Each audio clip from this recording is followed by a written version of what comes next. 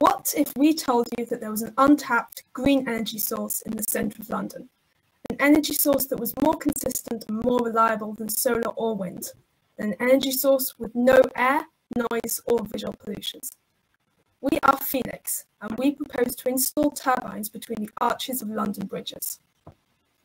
THelix will generate 85.8 gigawatt hours of electricity, which is enough electricity to power 23,000 houses. It will reduce London's annual CO2 emissions by 31 million kilos. So how will we do it? Well, the Thames gets tides of 7 metres and water speeds of 2 metres per second. We've identified 28 suitable bridges in Greater London. And on these, we believe that we can install 70 turbines. These will each have an output of 140 kilowatts. The turbines will be 20 metres by 5 metres. They'll be raised 5 metres above the river floor to access the faster water speeds, which leaves 10 metres above them, which is a generous clearance for boats. The largest boats in the Thames only actually reach 2 metres underwater. We will use Gorlov water turbines. These are optimised for use in water with an efficiency of 35%. They require a low minimum water speed to rotate, and the horizontal geometry is ideal to fit under bridges. By using the existing bridge geometry, the turbines will be cheap and easy to install. The cables simply have to run up the legs of the bridges. Conventional hydroelectric plants use damming, which is impractical for river traffic and destructive for the environment. And as you can see here, conventional underwater turbines use the classic circular shape, which would not work for the Thames. They would also require expensive mountain infrastructure on the base of the river. THelix does not have these problems. THelix will be beneficial for all Londoners. It will generate enough electricity to power 23,000 homes, and it will do this without taking up any of the precious land that London is desperately short of. It also comes without the traditional complaints associated with wind farms being an eyesore. And in the process, it will create lots of local green-collar jobs and boost the local economy. THelix will also be particularly appealing to the government. It aligns and would help facilitate London's target of producing 15% of its energy locally and renewably by 2030. This will be a massive help in gaining the necessary approval to implement this project. THelix has been designed to minimize the environmental impact. The turbines will be located at depths that diving birds can't reach.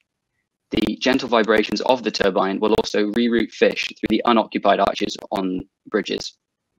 As well as this, it does not have the environmental drawbacks of conventional dam-based power plants.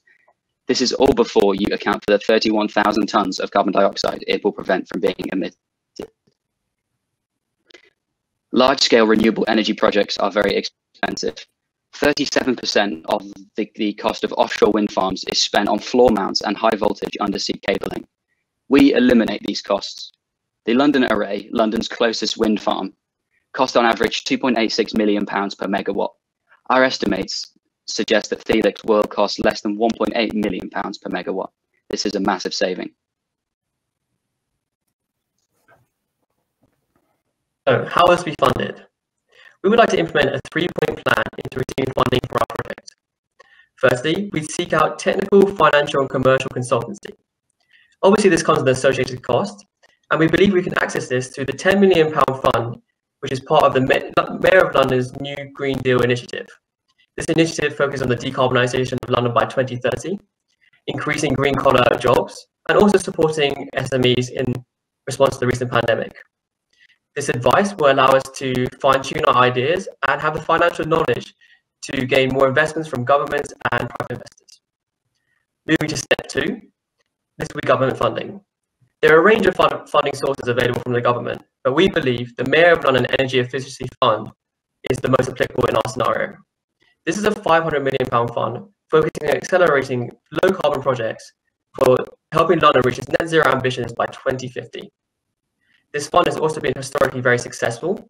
In its first 2 years, it spent nearly £45 million on supporting several various SMEs.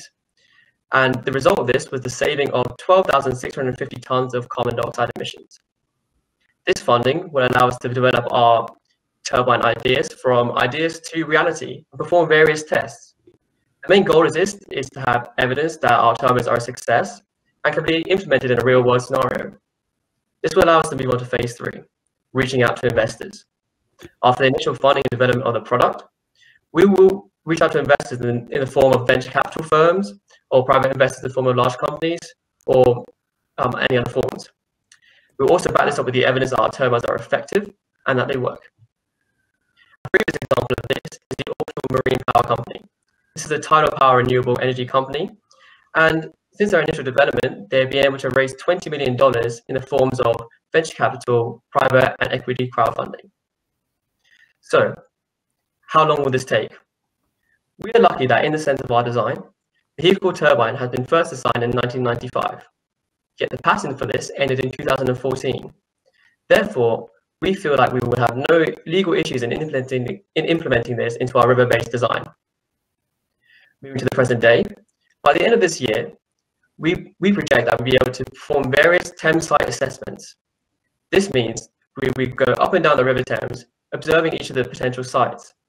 We'd measure parameters such as flow rates, river depth, river width, and any parameters related to our turbines. This will allow us to find the optimal location for our pilot site. At this pilot site, by 2023, we will be able to perform various commissioning tests on our turbines, evaluating the performance and the resilience of the turbines in response to natural or uncontrollable disturbances. After this, we'll be able to optimize our turbines for a 2026 citywide rollout. But this isn't where THelix ends. Across London, there are many private and publicly owned pontoons, such as all of these TfL river bus stops. We believe some of these will be suitable for our turbines. In addition, London has an extensive canal network. Some of these canals would also be wide enough for our turbines. And finally, as the technology becomes cheaper, it would also become economical to build custom foundations in the Thames, which would open up many, many more sites. Across Europe, there are 38 rivers which have a greater discharge in the Thames, which means these could produce more electricity even than what we could do in London. In addition, across the world, many cities and capitals are built on rivers, and of course, there are many bridges. So THelix has the opportunity to be exported worldwide. Thank you for listening, and we welcome any questions.